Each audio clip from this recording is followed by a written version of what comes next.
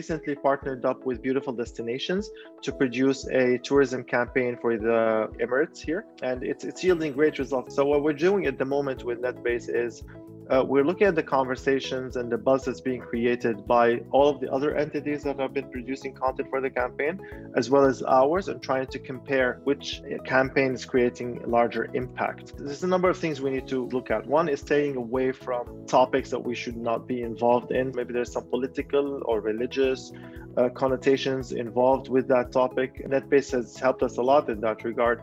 On the flip side, we pick up on things that we didn't think we should be focusing on, and we make sure that we do. From a consultancy perspective, one of the brands we were analyzing, we saw that 95% of the conversations were originating from the brand itself.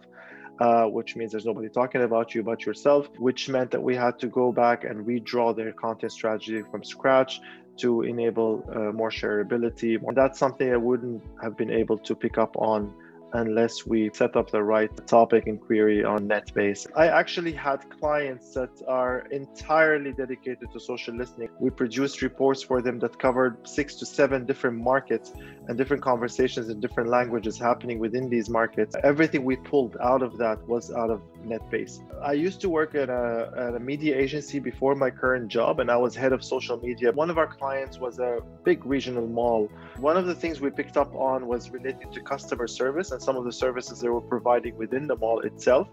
We were able to pick up on chatter that was not making it through to their social channels, which we were managing at the time. Because of these insights that we picked up on, we were able to feed that back into the marketing teams and the customer service teams, and they were actually able to augment and optimize their services within the mall based on that feedback. One instance, we actually created the whole campaign purely because we picked up on chatter relating to that service through social listening, and that enabled us to kind of cater to something people are talking about but not tagging us in. From a consultancy perspective, we usually look at the channels of the clients we work with, see what they've been saying and what people have been saying about them, and then we cater our consultancy efforts and strategy efforts towards that. We rely mainly on social channels and blogs and news sites. One thing that helped us a lot with NetBase is the ability to curate new customers. Because there's so much conversations happening now on digital and social,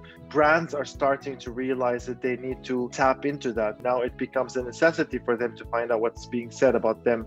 Social listening is always going to be the backbone of everything that we do. It's not an option for us. It's actually critical. It's a must, because our decisions on how the content goes, which topics we pick up on, which topics we avoid, is going to be based on the insights that we produce out of our NetBase reports. It's also going to tell us which keywords to focus on in our content, in our captions, in our video descriptions, in our tags, which will help us also optimize our searchability so we can have projects that are backed by meaningful and actionable insights.